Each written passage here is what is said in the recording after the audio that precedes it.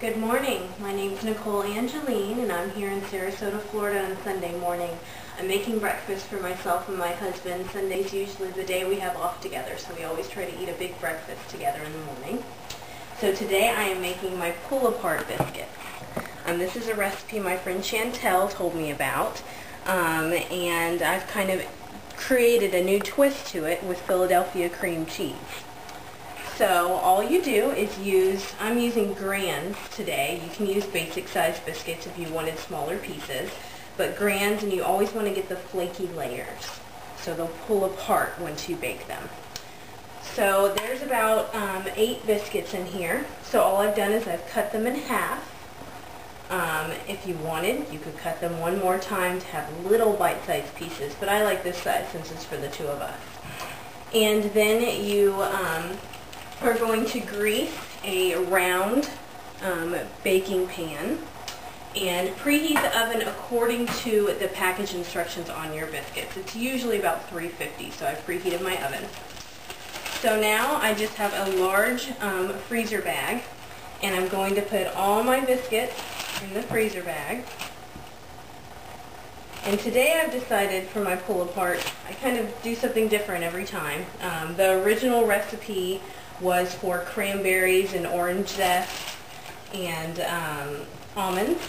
So this time I've kind of created, I have some pecans, chopped pecans. I've done about a half a cup. So I'm going to mix those, just dump them right in.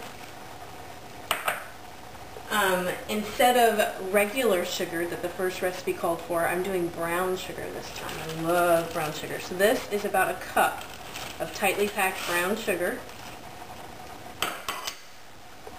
Then I'm doing apples. Apples and brown sugar and pecans. It sounds like a dessert. This is about 1 cup.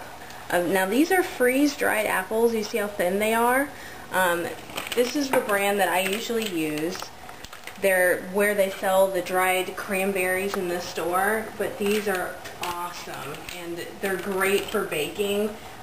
There's about, I think, 2 cups in a package, but I'm using 1 cup today. They're still really, really moist, but they're going to lay down flat when we bake them. So about a cup of those apples.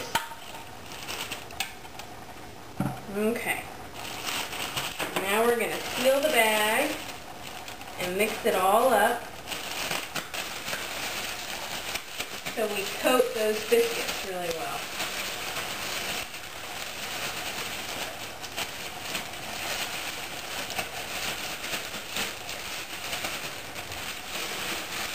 Alright, so now, it's the messy part. Now we just want to pull out all the biscuit halves. You don't have to place them in here any certain way, but just place them in the pan.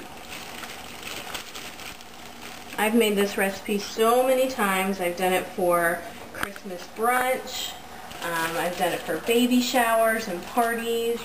Everyone loves it. So it doesn't really have to be a breakfast item.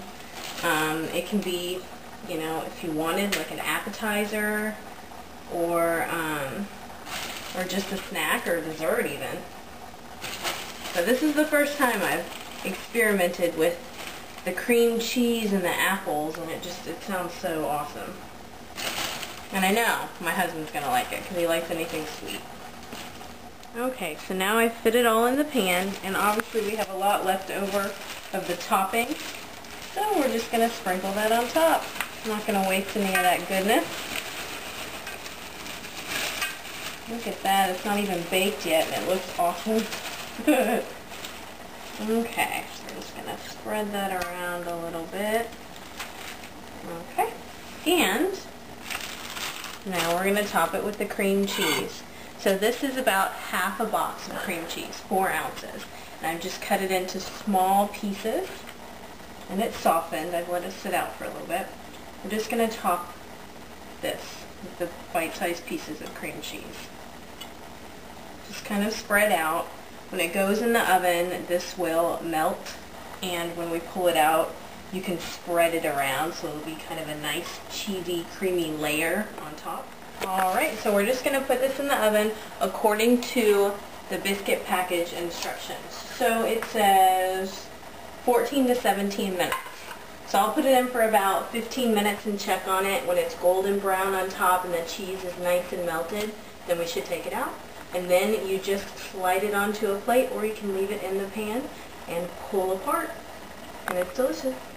Okay, so I've just pulled my delicious apple cream cheese pull-apart bread out of the oven.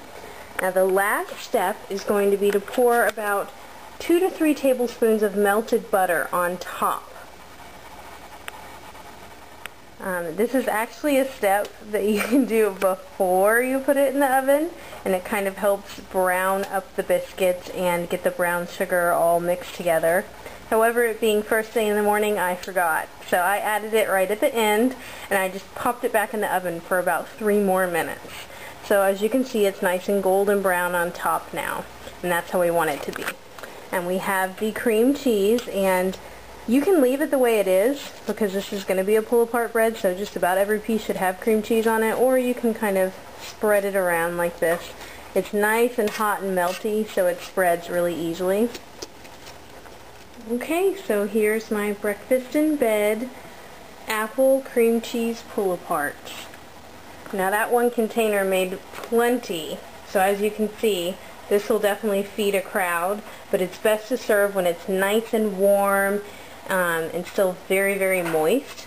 So I usually pop it in the oven right when people come over if I'm serving this for a party or a get-together, so that I can pull it out and everybody can eat it when it's still really hot.